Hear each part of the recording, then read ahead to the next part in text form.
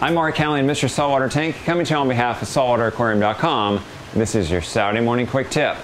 When your test kit requires you to mix some drops into a vial containing a water sample from your tank and then shake, here's a great way to save yourself some steps and some headaches.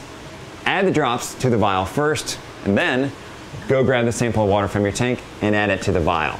When you do it that way, when you're adding the water from the tank into the vial, you're mixing the water with the drops that are already in the vial. And that's going to save you that shake step.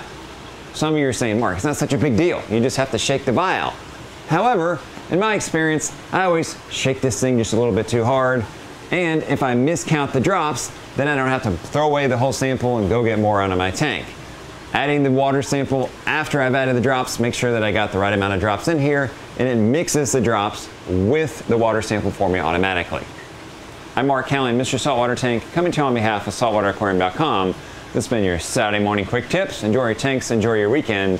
Happy testing, and I'll catch you in the next episode. I'm Mark Callion, Mr. Saltwater Tank, coming to you on behalf of SaltwaterAquarium.com. I'm Mark Callion, Mr. Saltwater Tank, coming to you on behalf of SaltwaterAquarium.com. Swirl. Here's a great way to make that process.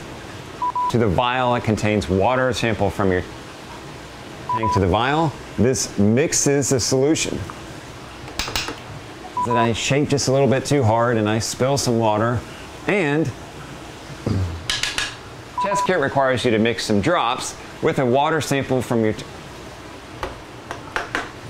mixes the drop with your sample vial, and then with your sample vial. Sample water. Where did that part go? Might not seem like a much. Steps saves me some headaches and ensures that shake step. Now some of you are saying it's just a step or this kit requires you to mix drops with a sample of water from your no.